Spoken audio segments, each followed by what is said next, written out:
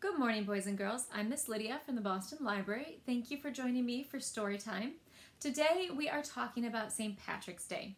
So I have a couple of stories to share with you and some music. We're going to start with this book called St. Patrick's Day by Anne Rockwell. On St. Patrick's Day, I wore my green shirt, green pants, and even my green striped socks. Pablo wore green sneakers. Everyone wears something green on St. Patrick's Day.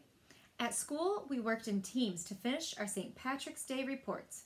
Charlie, Jessica, and me, Nicholas and Sarah, Pablo, Kate, and Sam, and me, Chico, and Evelyn. See them all working on their projects? Mr. Cisco helped Charlie and Jessica and me find out about St. Patrick. He helped us type the story we told. And here's their story. This is the story we printed out, St. Patrick's, by Evan and Charlie and Jessica. One bad day, people took St. Patrick from England across the sea to be a slave in Ireland. Patrick was a shepherd. He didn't fight with anyone, but he missed his mother and father, so he escaped. But before long, he went back to Ireland to teach people to be kind to each other. Nicholas and Sarah wrote a play. Nicholas said, "I am St. Patrick. Do you know why there are no snakes in Ireland?" "No," everyone replied. "I drove them away," said Nicholas. Sarah was a big green snake slithering across the floor. Nicholas rang his bell and beat his drum. "Hiss, hiss, I'm scared," said Sarah. "I'm going to run away. Follow me, snakes." Said Nicholas. "All the snakes are racing to the sea. Now you know why there are no snakes in Ireland. My bell and drum scared them away. Clang, clang, boom, boom." Pablo, Kate, and Sam love music. Mr. Kelly, the music teacher, taught Pablo and Sam how to dance a jig. And do you know what instrument she has there?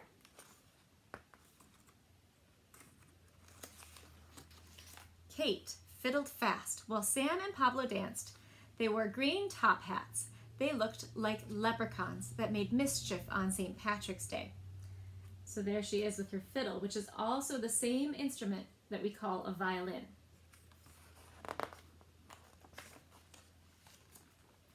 Evelyn and Michiko told us about a special plant St. Patrick brought to Ireland. Do you know what plant that is? They explained how he planted shamrocks. Shamrocks are bright green plants with 3 round leaves. They brought a shamrock for each of us in a paper cup. I'm going to plant mine in the garden. Mrs. Madoff said so many Irish people came across the sea to America that we celebrate St. Patrick's Day, whether we're Irish or not. Many Americans are a little bit Irish, but not me. I'm all Irish. My mom and dad were born in Ireland. My grandparents and my aunts live there. I went to visit them when I was 4. Here's a picture of me in that green, green land. When I got home, Mom was baking soda bread because that's what her mother always did on St. Patrick's Day. People put on their best clothes and wore shamrocks. They went to church to pray the way St. Patrick taught them. When they came home, they had a fine meal with soda bread. We took a loaf to Pablo's mother. She said it smelled so delicious. We should have a slice with some hot chocolate. Yum. On March 17th, we all wear something green. That's because it's St. Patrick's Day. And St. Patrick's Day comes just before spring. The sprouts that come up in spring are green. That day, we are all a little bit Irish. I wanted to take a minute to show you what an Irish jig would sound like on a violin, just like the one that Pablo and Sam danced to that Kate played on her fiddle. So I have my violin here to show you. A jig is a particular type of song. It is usually in 6/8, so we have 6 beats per measure. and you would do a specific type of dance to it, but you can dance any way you feel like to this song. This is called Swallowtail's Jig.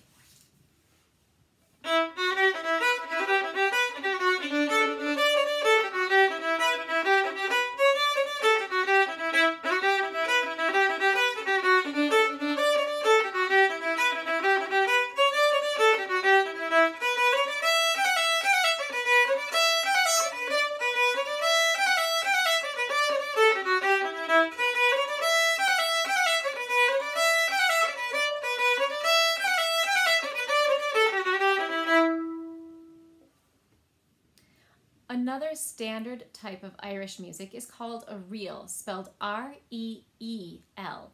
And that's a different type of dance. It's also usually pretty fast. So I'm going to play a reel for you right now.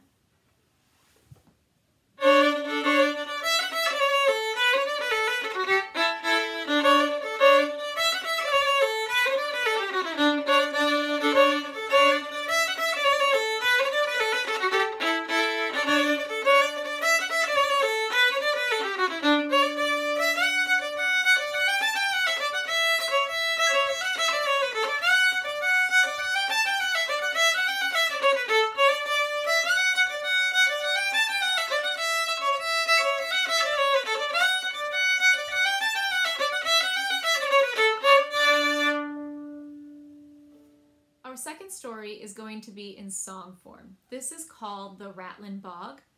And for those of you that don't know what a bog is, it's kind of like a swamp. So throughout this song, we're going to learn about all of the things that are in that swamp.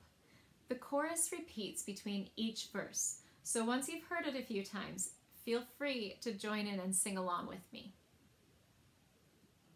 Oh, the Rattlin Bog, the bog down in the valley, oh, oh, the Rattlin Bog, the bog down in the valley, oh.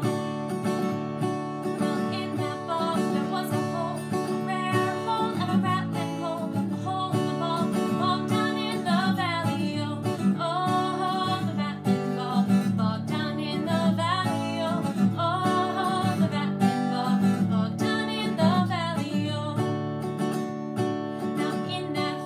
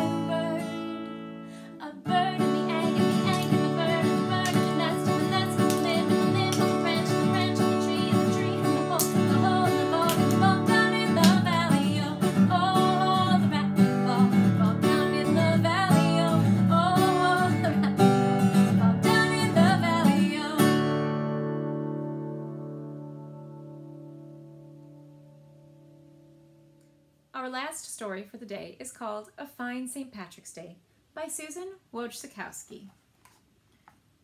For as far back as anyone could remember, the towns of Tralee and Trala had been rivals. Every year on St. Patrick's Day, they held a contest to see which town could decorate best for the holiday. And though the people of Tralee tried their hardest, they never won. The prize, a golden trophy in the shape of a shamrock, was always awarded to Trala. Each year, when the winner was announced by the official county judge, the people of Tralee sighed and said, "Next year we'll win, to be sure." And the people of Trala laughed at them. "No, you won't. You have always lost, and you always will," they said. One year, the mayor of Tralee rang the bell in the town square, calling all the townspeople to gather. When everyone was there, he said, "Little Fiona Riley, though she be a wee lass of 6, has come up with a fine idea for this year's contest. We will win, to be sure, but only if everyone agrees to it." Little Fiona's plan was to paint everything in the town bright green.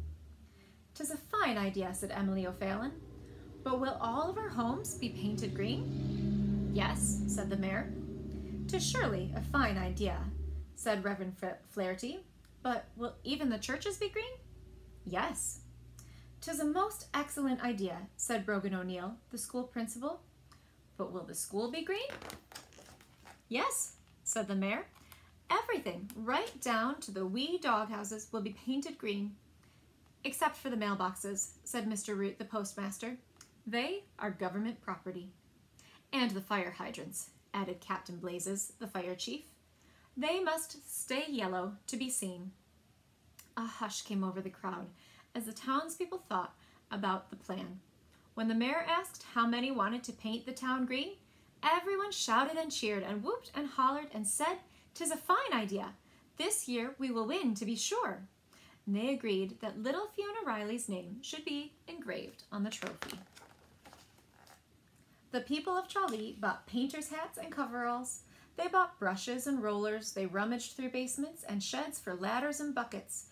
And little Fiona was allowed to choose the shade of green that they would use: Emerald Isle, Limerick Lime, or Galway Green. Fiona chose Limerick Lime. Mr. and Mrs. Kelly, who owned the hardware store, ordered hundreds and hundreds of gallons of Limerick Green paint. Meanwhile, the people of Trala were planning too. They decided to cut shamrocks from green cardboard and sprinkle them with glitter and hang them from every branch in every tree in town. On the day before St. Patrick's Day, as everyone in Tralee and Trala was busy working on decorations, a little man on a large horse came galloping across the meadow. He wore red trousers, a brown leather apron, and boots decorated with gold bells. His beard came all the way down to his stomach. Pointed ears stuck out from beneath the brim of his hat. His horse had long satin ribbons braided into its mane. The man turned towards Trala and stopped at Mrs. Donegal's house at the edge of town. He pounded on the front door. Mrs. Donegal, scissors in hand, answered. Frantically, the little man asked, "Begging your pardon, can you help me? I was leading my cows across the river, and sure and begorra, they are stuck in the mud." "You picked the wrong day to ask for help," said Mrs. Donegal sharply. "I'm cutting shamrocks," and she shut the door in his face. The stranger hurried to the next house. When Mr. O'Leary answered the door, the little man asked, "Begging your pardon, can you help me? I was leading my cows across the river, and sure and begorra, they are stuck in the mud." "Away with you," said Mr. O'Leary. "I'm busy cutting string for our shamrocks." "But the river is cold. My cows won't last much longer, to be sure," said the stranger. But Mr. O'Leary had shut the door and gone back to measuring his lengths of string. At the third house, the little man asked again, "Begging your pardon, can you help me? I was leading my cows across the river, and sure and begorra, they are stuck in the mud." The McLeans, their hands covered with glitter and glue, looked annoyed. "Don't you know what day this is?" Mrs. McLean asked. "We're busy getting ready to beat Tralee in the contest." At every house, the stranger was turned away. Finally, he crossed the field into Tralee. At the first house he came upon, he asked, "Begging your pardon, can you help me? I was leading my cows across the river, and sure and begorra, they are stuck in the mud. Mary Kate Driscoll was on her ladder, paintbrush in hand. Her overalls were splattered with limerick lime paint. Her face was smudged with limerick lime blotches. And she climbed down and looked at the little man. She looked at her house. She scratched her head. "Follow me," said Mary Kate. She ran to the town square and rang the bell until the townspeople came, wearing coveralls and painters' hats. The little man yelled out to the crowd, "Begging your pardon, can you help me? I was leading my cows across the river, and sure and begorra, they are stuck in the mud." "What about the painting?" someone shouted. "What about the contest?" called another voice. "This is the year we'll win, to be sure." "What about the trophy?" a third person called out. Little Fiona Riley was sitting on top her father's shoulders, listening. She looked down at the people, all spattered with limerick lime paint. She thought about the golden trophy. She thought about having her name engraved on it. Finally, she called out, in a voice loud and clear, "But what about the cows? We need to help the cows." A hush came over the crowd as everyone considered what little Fiona had said. "'Tis a fine idea," said Emily O'Fallon. "'Tis a fine idea, surely," said Reverend Flaherty. "'Tis a most excellent idea," said Brogan O'Neill. When the mayor took a vote of how many people wanted to help the stranger, every hand went up. The crowd shouted and cheered and whooped and hollered. All the people of Tralee headed to the river. The children, the old folks, the families with babies, they went in wagons, on bicycles, and on foot. They crossed the meadow, and they headed towards the sound of cowbells. And when they reached the river, sure and begorra, there were the little man's cows stuck in the mud. Everyone pushed and pulled and tugged. One by one, the cows were freed from the mud at the bottom of the river. The sun had long set by the time the people of Tralee got back to their homes and fell into bed, tired and wet. "Ah, well, next year we'll win, to be sure," said the mayor to his wife as he sank into a deep, snoring sleep. The following morning, the people of Tralee woke to the sound of bells ringing in the town square. They ran outside in their pajamas and nightgowns, and in the case of Mr. Murphy, bright red long underwear. Do you see Mr. Murphy in that picture? What they saw was so incredible they could barely believe their eyes. Every inch of Tralee was green, sparkling, shimmering, glimmering, glorious green, from the wee doghouses to the tall spire of the church, except the mailboxes being government property, and the fire hydrants, which remained yellow, so they could be seen. The people of Tralee shouted and cheered and whooped and hollered, "This year we'll win, to be sure." And they did. When the official county judge rode through the two towns, he declared Tralee to be the winner and handed the mayor the prize. The trophy case in the town hall was no longer empty. It now held one golden shamrock, which would soon be engraved with little Fiona's name. As the St. Patrick's Day supper of lamb and boiled potatoes was set out in the town hall, the mayor asked some of the townspeople to find the stranger and invite him to the party. They rode across the meadow, beyond the river, as far as the peat bog, but they could not find the little man or his cows. All they found was a single cowbell. It was made of shining gold. And though the people of Tralee passed the golden cowbell from hand to hand and talked throughout supper about the glimmering, glorious green miracle, no one could account for what had happened. All they could remember was the tinkling sound of the little man's boots and the beautiful ribbons in his horse's mane. Little Fiona Riley remembered that when the man thanked her at the river, he said, "You have already won." As the sun began to sink behind the hills, the town slowly faded back to its real colors. "'Twas a fine St. Patrick's Day," the mayor said, and he took the golden shamrock from the trophy case and put it into little Fiona Riley's hands. Everyone shouted and cheered and whooped and hollered. The following year, when it came time to plan how to win the contest, little Fiona Riley, though she was but a wee lass of 7, had an idea. When the idea was put to vote, everyone shouted and cheered and whooped and hollered. That St. Patrick's Day and every year afterward, they would take the shamrock and the golden cowbell out of the trophy case and polish them. the people of Tralee would no longer compete with Trala to win another trophy. They would decorate their town and share a meal of lamb and boiled potatoes simply for the joy of it. 'Twas a fine idea, to be sure. I hope you enjoyed our St. Patrick's Day story time, and happy St. Patrick's Day. Remember to wear something green on Wednesday, and we'll see you next week.